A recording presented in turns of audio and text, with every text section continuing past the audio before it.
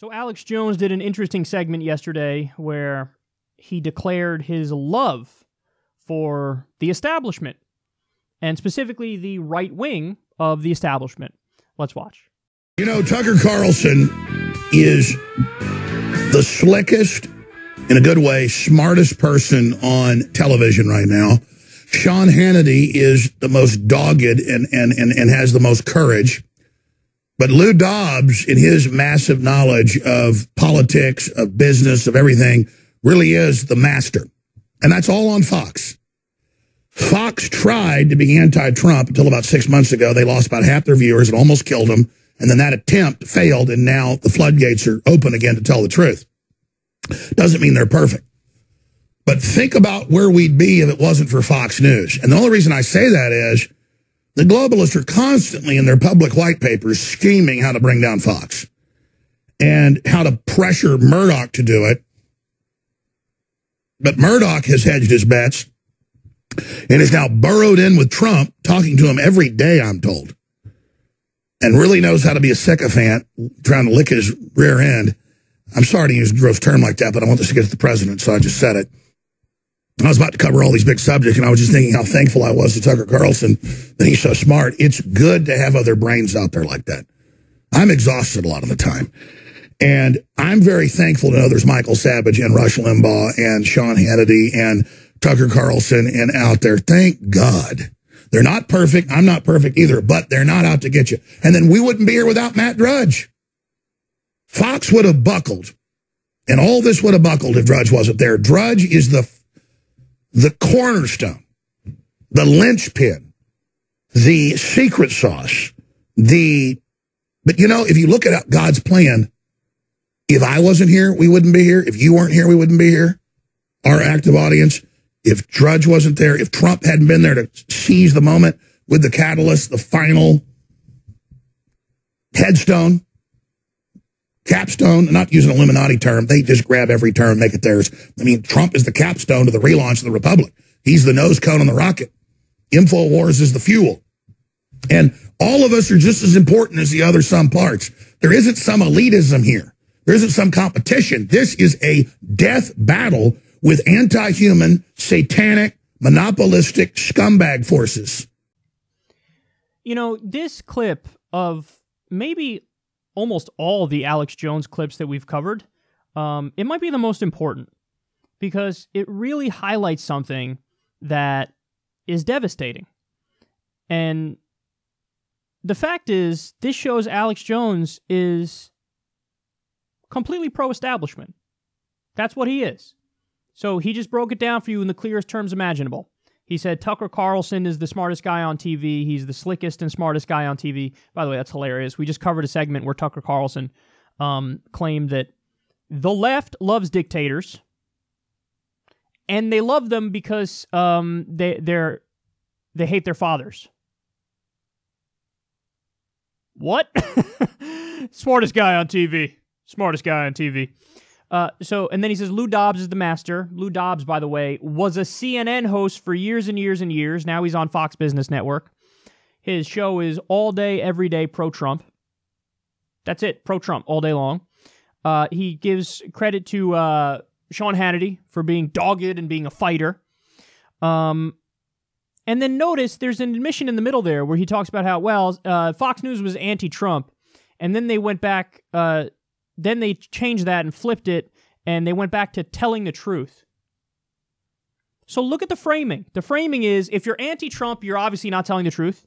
If you're pro-Trump, you're telling the truth. What does that even mean, Alex? Are you kidding me? And you're going to pretend like you're... That was his thing. His thing was, I'm against the establishment. I'm Alex Jones. I'm exposing all the conspiracy theories going on and how the government's against you. But now that his boy's in there, it's mind off. And I am playing defense. Typical partisan hack establishment sellout shill. Listen, we just covered a story the other day. Donald Trump colluded with the predatory payday loan industry. They gave Mick Mulvaney, I think it was $54,000. That's Trump's head of the Consumer Financial Protection Bureau. And they gave Donald Trump at his inauguration, I think it was over $1 million. And then what happened? Donald Trump scrapped the rules that were going to be implemented to crack down on the predatory payday lender industry, and he's letting them charge up to 950% interest. This is coming from the guy who said the forgotten man will never be forgotten again. That's what he did. He let Goldman Sachs write his tax bill. 83% of the benefits of his tax bill goes to the top 1%.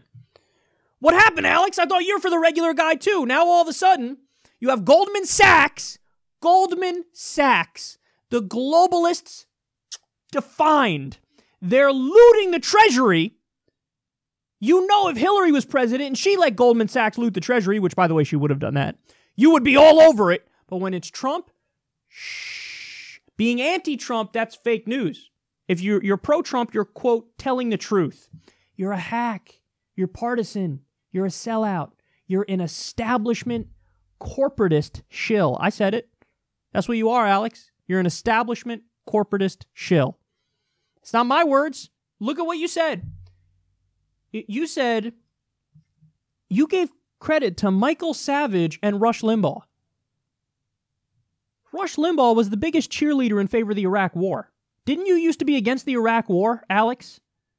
Guys, he has no consistency. He has no consistency, Alex Jones. If he did, he would... Rush Limbaugh, the number one cheerleader for neoconservatism, the U.S. empire, invading any country that looks at us the wrong fucking way. The main guy who wants to cut taxes for the rich, screw over regular people, working people. The same one who's for all the outsourcing deals. What happened, Alex? I thought the outsourcing deals were a globalist plot. Now they're not. Now all of a sudden they're fine. Because again, Trump is Trump's presidency made Alex Jones turn off his brain.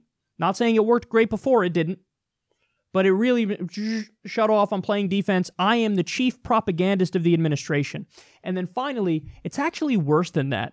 Because he's not just the establishment, as he makes clear. If you're praising Fox News, a multi-billion-dollar corporation that does nothing but propaganda for one of the two main political parties all day long. Propaganda. MSNBC is propaganda for the Democrats. Fox News is propaganda for the Republicans. You can't say you're anti-establishment and cheer for a multi-billion-dollar corporation that does the propaganda for one of the two major parties, Alex. But again, it's worse than that. Because he proves he's pro-establishment, but not only that, he slips in there. Oh, all this is happening is God's plan. God's plan? God's plan? God's plan? What are you saying? And then he says, I mean, look, we're in a battle to the death with satanic powers. Now, you might just say, oh, he's just sprinkling in, interesting language to make his point here. No. Because Alex Jones has argued previously about Barack Obama smelling like sulfur and being demonic. These are things he actually believes. That we're talking about a cosmic battle. He believes this in the same fundamentalist Christian sense that somebody like Pat Robertson believes. Or John Hagee. So that's why this is even sadder than we initially imagined. Because he's not just totally pro-establishment now. He's a mix of being pro-establishment and fucking Pat Robertson fundamentalist Christian. Which is probably the saddest mix I've ever seen in my life.